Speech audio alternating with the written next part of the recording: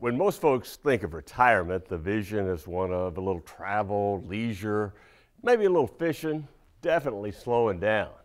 Well, recently Ken Wilshire spent some quality time with a retiree in Goodlettsville. Now, this man's idea of retirement is more about tireless restoration than any kind of relaxation.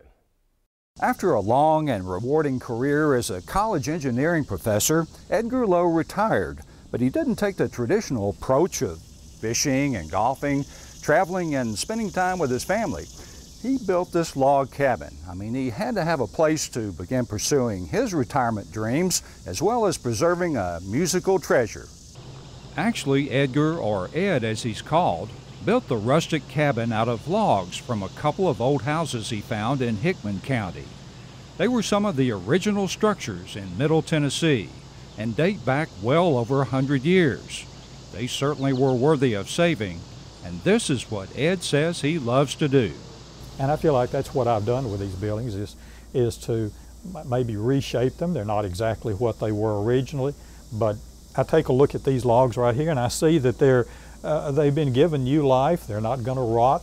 They're going to be here for another 100 years as long as the roof and the foundation are good. But the big surprise is inside. And I'm not talking about the furnishings. It's another 100-year-old structure Ed's brought back to life. And there it is. Wow.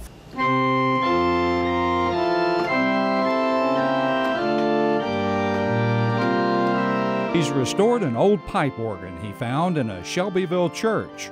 It would probably be in a landfill right now, but thanks to Ed, it's again producing its original sounds. I have always been interested for some reason other than pipe organ. Even as a small kid, the church where I went had one, and I think I'm just fascinated by the way they work. You know, probably a pipe organ is the most complicated musical instrument there is. It's just somehow it appealed to me. I've just been interested in it as long as I can remember. In the early 18th century, German composer and organist Johann Bach once said that playing the organ is nothing remarkable. He said all you have to do is hit the right notes at the right times and it plays itself. Well, he had to be kidding. I mean, first of all, you even need to have special shoes to play it. They've got a smooth leather on there that allows you to slide your foot across the pedals from time to time. All 10 fingers are constantly moving across multiple keyboards, and then both feet, heels and toes, with their special shoes, are playing a footboard. Talk about giving both sides of the brain and neuromuscular system a workout. But when you put your fingers on that keyboard, how do you feel? I feel like I wish I could play better than I can. The most amazing part of this story is that Ed says he could hardly play a note when he started restoring the organ. But with his zest for learning, an experienced instructor, and lots of practice, he's come a long way towards mastery of this magnificent musical instrument. In Bach's time, the pedal boards were shorter, and so most of his works were done with toes only. And while Bach's toccata and fugue in D minor may be a few lessons away, his teacher, Jenny Smith, says he's far beyond chopsticks.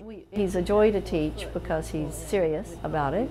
He doesn't take himself seriously, but his approach to practice is wonderful and every teacher's dream. Of course, Ed's engineering experience and analytical mind have been helpful in not only playing the organ, but certainly with its renovation. It's an empirical study in electricity, physics, aerodynamics, and mechanics. I think it's more the curiosity side of engineering that I find drew me to the pipe organ. I was curious to see if I could do it, if I could put one together. And really, I did pretty much a total rebuild. I rewired, rebuilt, bought new wind reservoirs, so it came to be the instrument that I've got in there today. But Ed is a civil engineer. Building roads and infrastructures is his forte. So with his love for restoration and preservation, this is the first log house he built. It's his home.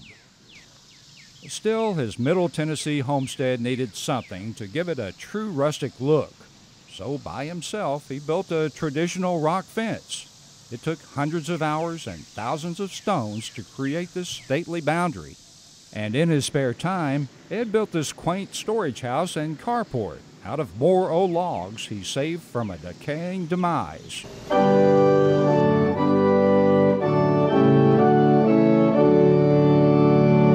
So what's next for Ed? From a building standpoint, I think it's probably done because codes says that I have reached the maximum accessory building square footage. So I can't add anything else. No, I think I've done all I want to do on that. But I think I can put up a good log building. Yes, you can, Ed. And we've seen and heard the historic old pipe organ you've restored and enjoy playing. You truly inspire us all and set a unique example of how to retire.